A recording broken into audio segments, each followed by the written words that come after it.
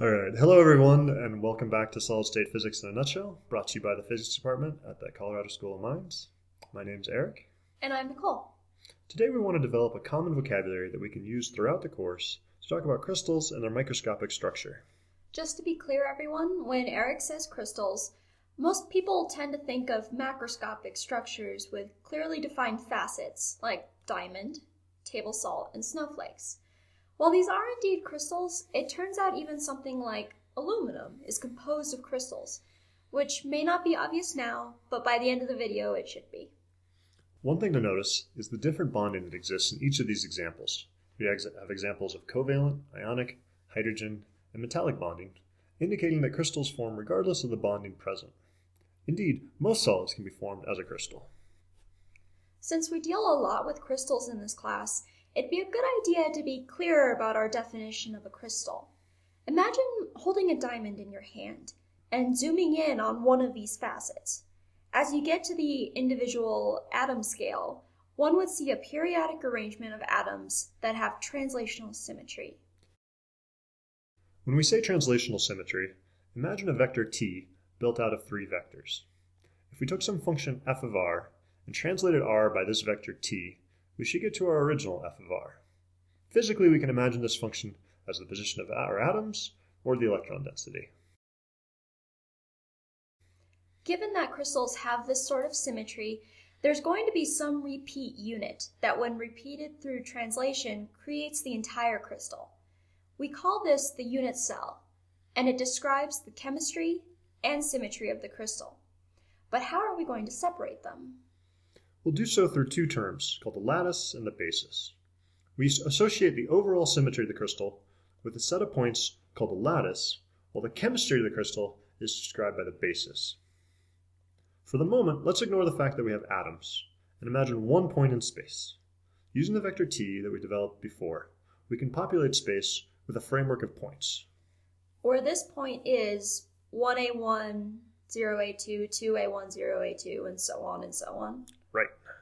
Looking at this lattice we've built, it seems like I can choose these vectors for a1 and a2 instead and still be able to recreate all space. So the original a1 and a2 we chose aren't unique? No, they're not. Likewise, we can choose any origin we want. All the lattice has to do is satisfy the constraint that when tiled, it creates the crystal. Since both of our selections do that, they're both perfectly valid. Now that we have a good mathematical framework to describe the symmetry, we need to bring in some atoms. How we decorate each lattice point is given by the basis. To be clear, one should remember that the basis is not the same as basis vectors that are used in quantum. Maybe an example will help clear this up. Imagine a crystal of magnesium and oxygen atoms in the following configuration. Let's pick our origin to be at this magnesium atom. Upon inspection, I notice the square is our smallest repeating unit, with vectors a1 and a2 as so. Using translational symmetry, we'll populate our crystal with some lattice points. Now looking at our points and the relative positions of our atoms, we can see that there's a magnesium atom at our origin and an oxygen atom at a1 equals a half and a2 equals a half. But Eric, there are also magnesium atoms here, here, and here. Why don't we include those in our basis? Those atoms belong to the origin of the other unit cells and would simply get created through translation. Okay, I see that now. What if instead of choosing my lattice vectors to form a square, I choose them to form a rectangular cell? Yeah, so it turns out that just like the lattice vectors, there's not a unique basis for the crystal. Indeed, it depends on what lattice vectors you choose for your crystal. In this example, with the rectangular lattice, our new basis would be this instead, with the coordinates now relative to the new a1 and a2. So the lattice turns out to be pretty important. Let's look back at it. Typically in solid state, we either talk about the primitive or conventional lattice. The primitive lattice is the smallest area or volume cell that still spans free space upon translation. So if you had a lattice as so, you can imagine choosing vectors a1 and a2, but you could also choose a1 and a2 like so as a different but equally valid primitive cell. Because we can choose any primitive cell, one should be careful.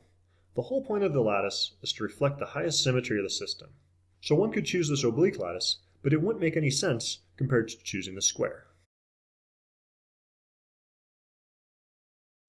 In 2D, we have a set of special lattice types called the Bravais lattices that represent the unique lattices. These are the square, hexagonal,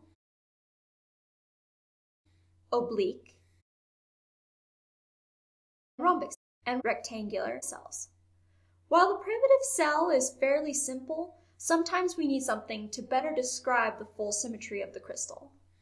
Exactly, and we achieve this through centering. Take the rhombic cell as an example. While this primitive cell works to span real space, we often use the centered rectangular cell, named so for the lattice point at the center of the cell. While this is not the primitive cell, the 90-degree corners makes the 180-degree rotational symmetry of the lattice more obvious. So this would be an example of a conventional cell. Not only does it better reflect the symmetry, but frankly, rectangles are easier to work with as well. Exactly. Could we do the centering to the other 2D Bravais lattices, like the square? No. Why? Well, it doesn't look like we'd get any more information about the lattice symmetry. For instance, if I made a centered square lattice, I could just as easily choose new A1 and A2 vectors and get a square again. Absolutely. As in 2D, we also have Bravais lattices in 3D, as given in this table here. Although we just call it centering in 2D, in 3D we actually have different types of centering. There's a base centering, face centering, and body centering, which are shown here. It'd be good to get familiar with this table and know examples of each. And with that, we've wrapped up our core discussion of the microscopic structure in crystals. But it would be good to relate the microscopic to the macroscopic structure of materials. Earlier, Nicole, you said that most people think of facets when they think of crystals. When you see facets in a crystal, what you're really seeing is the exposed planes of the unit cell, all aligned in the same direction. Take pyrite, for example, which has a cubic unit cell. Lo and behold, it also looks like a cube in its macroscopic form. So far, we focused on single crystals, but in practice, many metals, such as aluminum, are composed of many small crystals in different orientations. So aluminum, while it doesn't have facets, does indeed have a microscopic crystal structure. So it looks like it's time to do a recap of today's video. In short, we found crystals exist across a variety of structures and bonding types. We broke this microscopic structure into a description of the crystal's translational symmetry, called the lattice, and a description of the crystal chemistry, or the basis. We also looked at different types of lattices, including the primitive and conventional cells.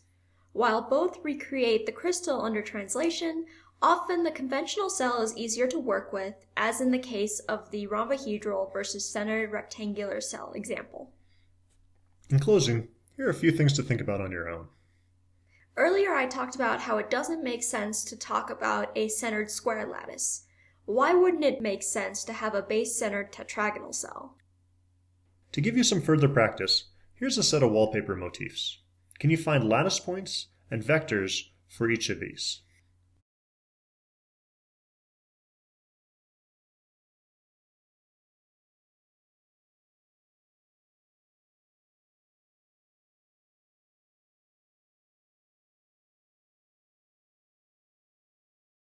Well, that about does it for today. Next time, we're going to look at visualizing crystal structures in a more robust way. Thanks for watching Solid State Physics in a Nutshell. See you next time.